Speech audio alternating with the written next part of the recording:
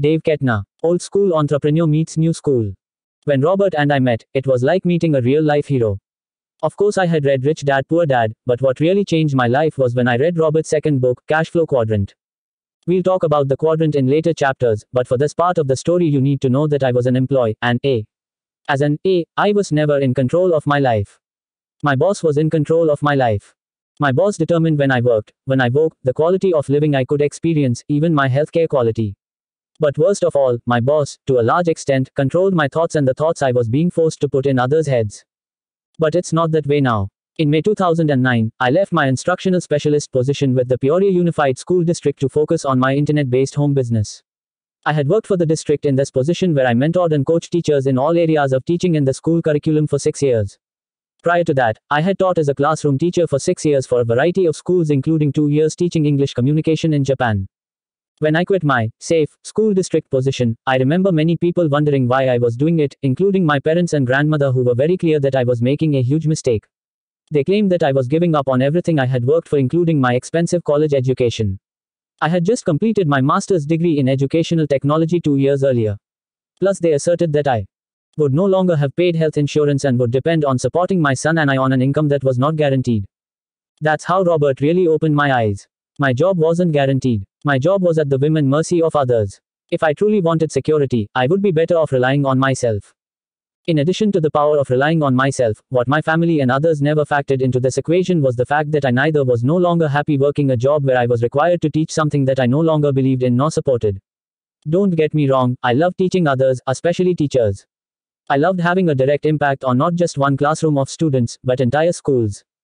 My philosophy has always been to do what I can in my lifetime using the skill set that I have been blessed with to have a positive direct input on as many people as possible. Through this philosophy, it is my goal to make this world a better place one person at a time. The reason I decided to be a teacher was to have this impact on students while their own minds and philosophies were still being developed. In addition, I attribute a great deal of who I am today to the teachers and coaches that helped shape my mindset and open my eyes to the tremendous possibilities that this life offers each and every one of us.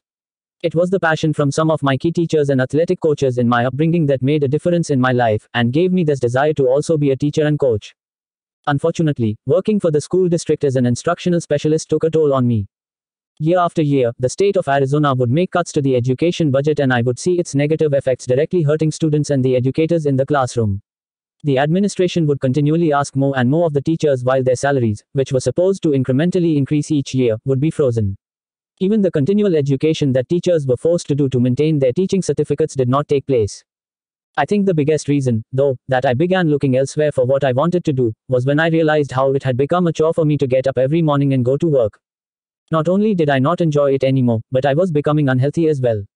I was getting sick more often and had less energy. I even noticed that more and more teachers were getting sick as well, including some that were having serious health issues at a very young age. I knew that I needed to find a less stressful option. In my position as an instructional specialist, I found that I was being forced to teach my fellow teachers things that I no longer believed. How could I tell them to teach in certain ways and use particular methods that the district wanted when I did not even believe in them? At that time, I wanted to instead teach them some of the things that I had been learning to do in my spare time on the internet to better make ends meet, but could not because it was a huge conflict of interest. Many teachers were forced to find other ways to make ends meet since their salaries were actually resulting in less and less pay when factoring in yearly inflation. I fell into this need as well, but instead of working summer school or acquiring a part-time hourly job, I decided to find ways to work from home using the power of the internet. I actually started my quest for finding ways to monetize the internet when I began my first venture in 1998. I registered my company trade name with the state of Arizona and opened my first business bank account. I dabbled in the internet marketing niche, buying courses, researching internet marketers that were succeeding online, and attending internet marketing conferences to learn all that I could. I set up my own e-commerce website in January 2003 and began taking orders and supplied them via dropshipping. I slowly built up my product selling business along with a few other internet marketing ventures to a yearly income that was generating more than what I was making working full-time for the school district. So, given the fact that I no longer enjoyed what I was doing full-time even though I loved teaching, I gave my resignation to my boss after the 2008-2009 school year and have never looked back since. Now I am blessed to be able to do what I truly love while making an amazing income working with my wife full-time from home. We have partnered with incredible people, learned from the top marketing programs, and are now able to teach others how to generate their own success building their home businesses online. I have been able to take my passion to teach and my drive to help others succeed into an entirely new realm, and it is awesome.